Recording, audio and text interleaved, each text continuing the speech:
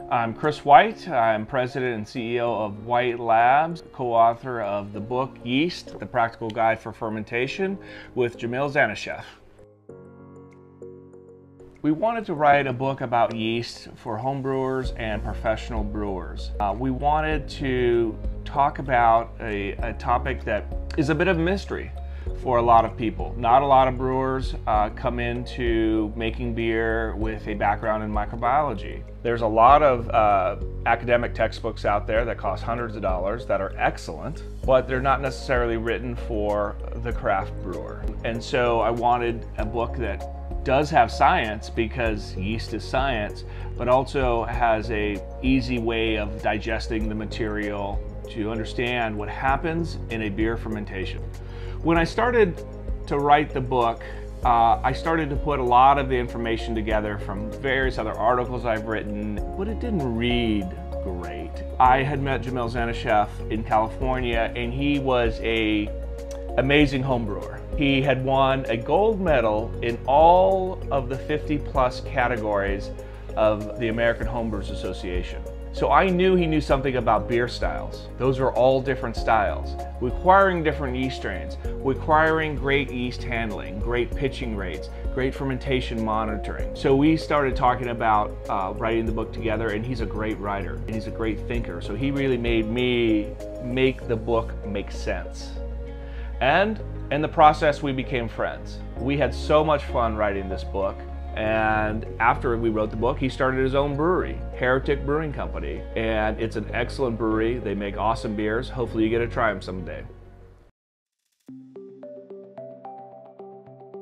Yeast is one of the most critical things in beer and beer flavor.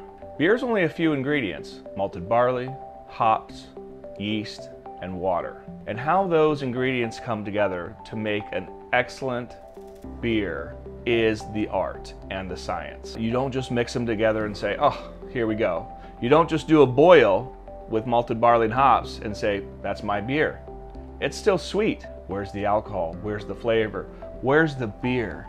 That's the yeast fermentation. Yeast transforms the malted barley and hops post-boil into the beer as we know it. And so the yeast has to be a very high purity. The yeast has to have a very high viability. The yeast has to go through a fermentation timeline that makes the beer taste right. It's not simply add and walk away. The excellent brewer, the excellent beers are from people who understand how to use yeast and match it to different beer styles. Yeast is everywhere. Yeast is a microbe. It's not visible to the naked eye. And so brewers didn't start brewing beer when yeast was discovered. Brewers started brewing beer thousands of years earlier by taking agricultural products such as barley and malting it, later on hops, and then mixing it with the yeast that was in the air. Many foods and beverages were fermented in ancient times to provide safety, to provide shelf life. That's how beer got its foothold. But people liked the flavor. And one thing brewers did was reuse the yeast. So there's yeast everywhere, but there's only a few select strains within the species of Saccharomyces cerevisiae, ale yeast, that make good beer. But it took the brewers from thousands of years ago, and then in the more recent times, hundreds of years ago, to start reusing the yeast and reusing it and reusing it. So they were developing techniques to keep the microbiology active, pure, and making the right flavors, selecting the yeast strains in different parts of the world. So they were actually domesticating the various yeast strains without knowing they were doing it. So bakers were doing that, brewers were doing that, winemakers and so on, not as much because it was seasonal. But brewers were constantly making beer and reusing the yeast, developing the techniques of microbiology. So when Louis Pasteur started working on brewer's yeast in the 1860s and showed that yeast was needed for fermentation, that didn't again allow us to make beer, it just allowed us to go, okay, now we know it's yeast, how can we control it better? How can we make beer taste better? And soon after that, yeast was purified first in 1883 in Copenhagen, Denmark at the Carlsberg Brewery by Emil Christian Hansen's lab. For the first time, people were able to use pure cultures, and that has not really changed to today. Brewers around the world use mostly pure cultures to craft excellent beers. So the importance of yeast in fermentation in beer is paramount. It is one of the most important things.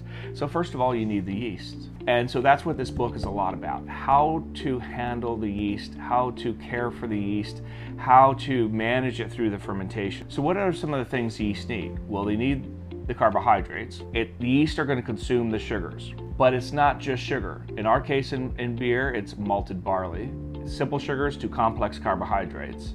And yeast turn on different genes to consume those carbohydrates.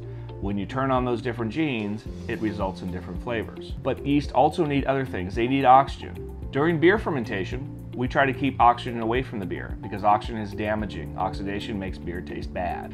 But yeast at the beginning need oxygen. So this book explains how much oxygen to give the yeast, because 2 ppm versus 5 ppm versus 10 ppm gives you a different beer, gives you a different attenuation.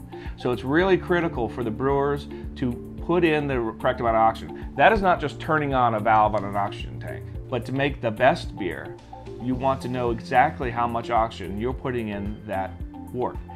And furthermore, it depends how much oxygen dissolves, goes from a gas to a liquid. So just putting the gas through, some of it might not dissolve. They also need nutrients. They need nitrogen, they need which is amino acids, they need phosphorus, they need zinc, they need various amounts of minerals and nutrients, because just as the human diet is composed of more things than sugar, so is the yeast diet.